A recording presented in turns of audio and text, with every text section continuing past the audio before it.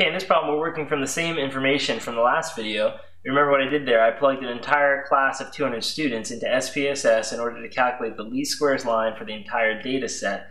And that model that we did essentially turned out to be this model. And what that model consists of is an X value, which represents a student's clicker points, and a Y value, which represents the average grade you would expect for students who have that many clicker points.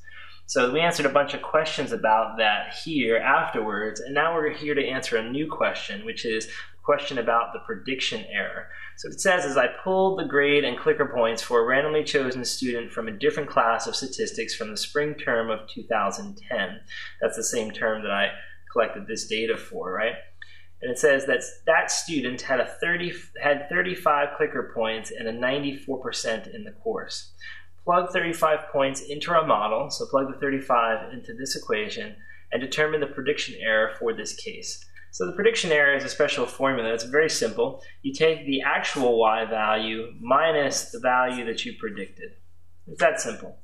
So we want the actual Y value that was experienced minus the predicted Y value, and that's the prediction error. So in our case, when we look at our problem, the actual Y value is 94%. So it'll work out to be 94%, right?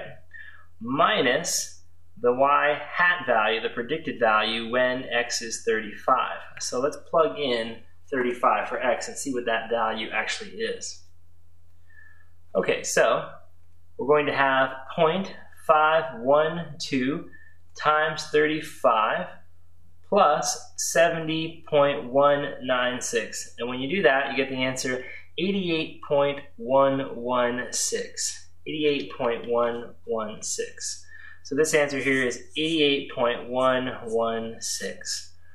All right, now from there, we're just going to do the subtraction to figure out the actual difference between these numbers. So 94 minus 88.116.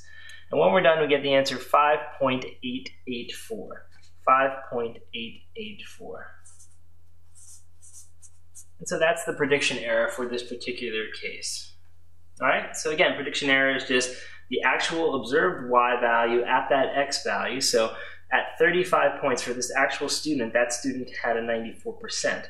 I then plugged in 35 points into the equation and found out that the model would predict an average grade for people with 35 points to be 88.116. So 94 minus 88.116 produced the answer 5.884. And at that moment, we have an estimate, essentially, of the prediction error. So not an estimate of the prediction error, pardon me, the actual prediction error for that particular point. So prediction error is almost 6 points.